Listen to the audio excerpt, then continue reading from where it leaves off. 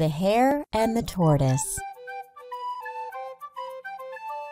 Once upon a time, a tortoise was walking on the road.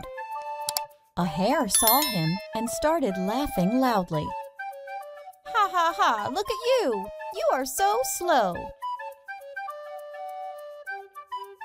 The tortoise got angry and challenged the hare to a race.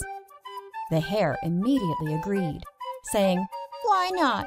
I'm faster than you. I can beat you anytime." On the day of the race, the hare and the tortoise arrived at the starting line. The tiger waved the flag to signal the beginning of the race. The hare ran very fast, while the tortoise slowly followed behind. The hare was quite ahead of the tortoise in no time at all. He saw that the tortoise was walking slowly far behind him. The hare was so sure about winning the race that he decided to take a little nap under the tree.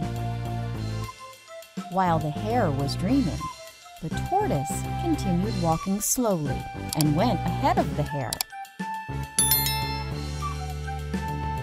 The hare woke up from his nap and saw the tortoise reaching the finish line. He started running, but it was too late. He couldn't reach there before the tortoise. The tortoise won the race. The hare started crying because he had lost the race to the slow tortoise.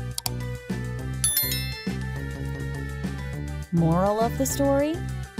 Slow and steady wins the race.